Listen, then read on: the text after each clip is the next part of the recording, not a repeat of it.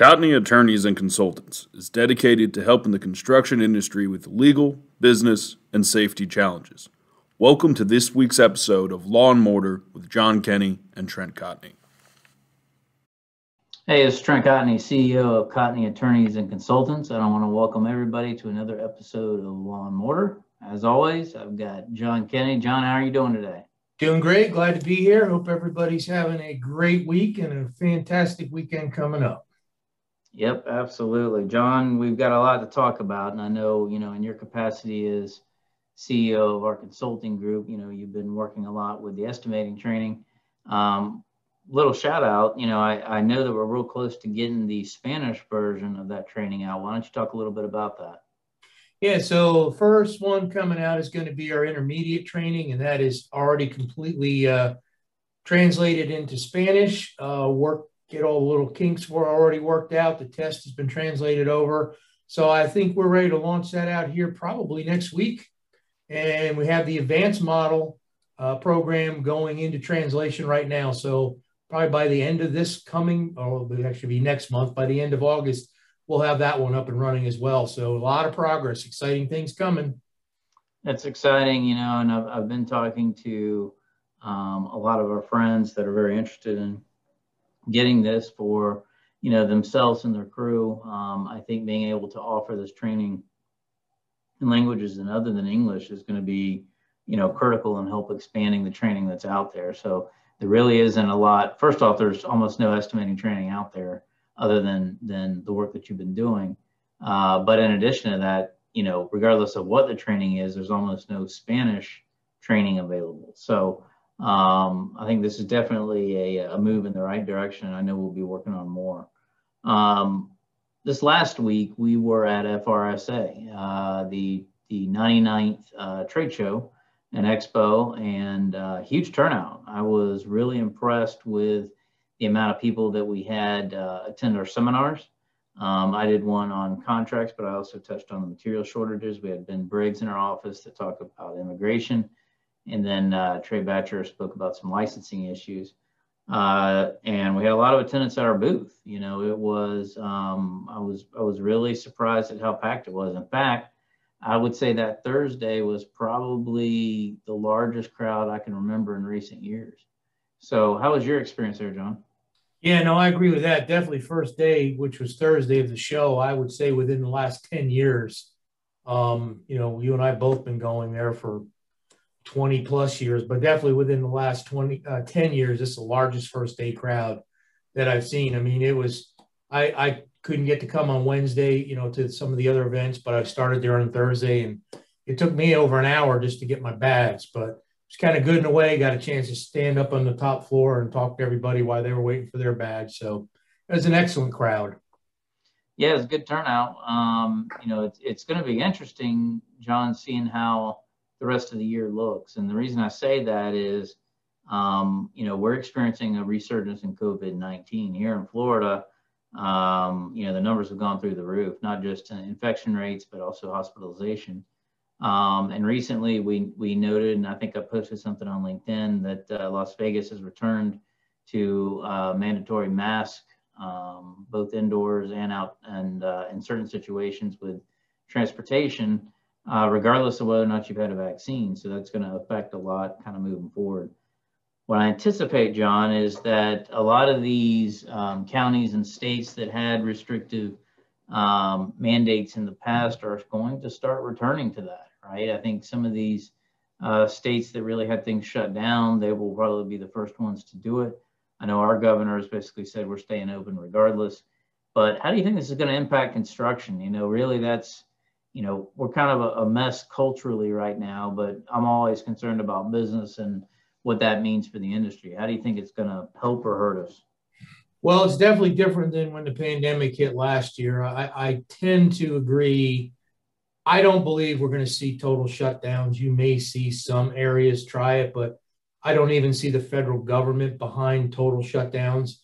So you got a couple things going on now. There definitely a lot of people are sick.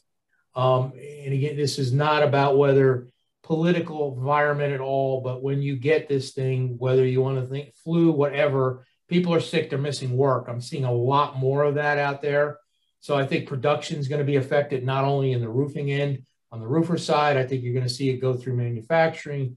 We can't even afford to have another 10% of truckers come down with the COVID. So all that's there. But interesting enough is that you're starting to see in the news mandated vaccines by corporations and companies, federal government.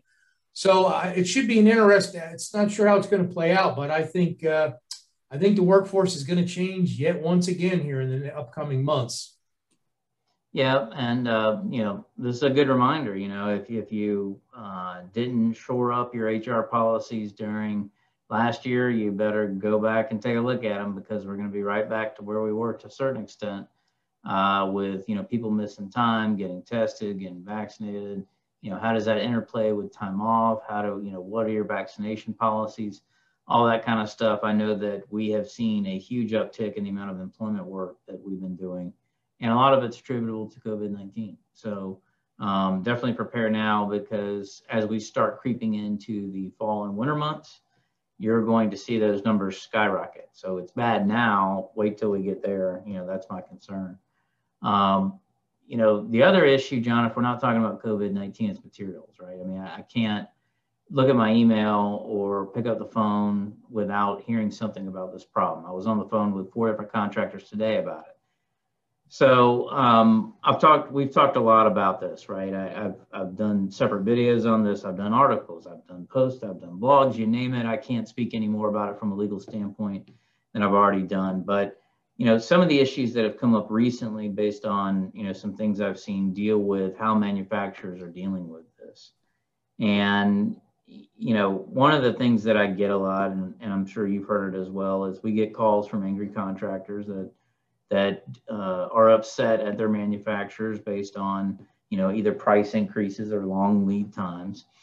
And, they ask me generally, where do I stand? What are my rights? Well, obviously every relationship is different, and it depends on a lot of different things. But the first thing out of my mouth normally is go pull your applicator agreement, pull your credit app to the extent that you got one, and look at the terms there, because it may help identify what your rights are and what they're not. Okay. After that, a lot of the correspondence and communications that come out may supplement that or alter what's in those original agreements. So emails, official notifications, whatever it might be. But the one thing that I want to hit home to our listeners is, just because it feels wrong, in order to prove it is wrong, you need a legal basis, and you've got to be able to look at that documentation first to figure out whether that's the case. Now, in the legal world, right, I always try to play nice in the sandbox, but we occasionally have problems with products or manufacturer warranties, those types of things. And we go up against them, and we have to deal with that kind of stuff. So I'm not saying that's not something that needs to be done, but I think what I always recommend contractors do is, before you take that step, make sure you know where you stand from a contractual standpoint. So, John, I want to turn to you, and I know, in your contractor days, I'm sure you signed and reviewed plenty of applicator agreements. What are your thoughts on the subject, and how has your dealings been with manufacturers over the years? Well, price increases as far as quotations go, I don't think as a contractor or field, we have a whole lot to stand on, because I even went through some real old things that I found, just kind of seeing where it was 10, 15 years ago, quotes, and every single one of them always has on the bottom, prices are subject to change without notice, but that's a quote we're talking about. Now, as far as the applicator agreements, a lot of times they got similar things in there like that, and the credit apps, that they have the right to change the game, for due to acts of God. That used to be a big one in there. I'm sure these will be changed now to pandemics and everything else. Honestly, it's an interesting topic. Other than, like you say, the legal ground for it, it's a tough road to hoe either way. I mean, from a contract, I don't think you're going to find a magic bullet by anybody. I think everybody's been too smart covering their own behinds for many years, but I don't know. We've been in a lot of things over the years. This is a little bit different, though. This is where you can't even get a guarantee once you put a purchase order, part of your order ships. I've heard of contractors that I've been dealing with out there. They tell me they've ordered material, say they ordered 5 truckloads of material due in on X day, 3 truckloads show up, 2 didn't. The other 2 are pushed off by nobody's power except they didn't have the material, and the prices are going up. So I don't know about that. That's a different world. That, I got to say, I've never run into that where you got nailed on a price increase because someone couldn't deliver you an item. I think that's probably the biggest problem right now. Yeah, and look, it's just a tough situation. You know, there's plenty of fingers to point, you know, and plenty of blame to go around. But my focus has always been keep that end user, keep that customer happy, and if that's the case, the contractor's happy, you know. So it's been a very, very difficult, you know, crisis level event, and we're not even through it yet. I mean, we got a long ways to go. So obviously, I'm sure we'll be speaking about, you know, other nuances to this issue in the weeks to come. Looking on the horizon, we got IRE coming up August 9th to the 12th. I know I'll be speaking both on a panel on the materials issue as well as with Briggs on immigration. And John, you're speaking as well. What are you speaking on?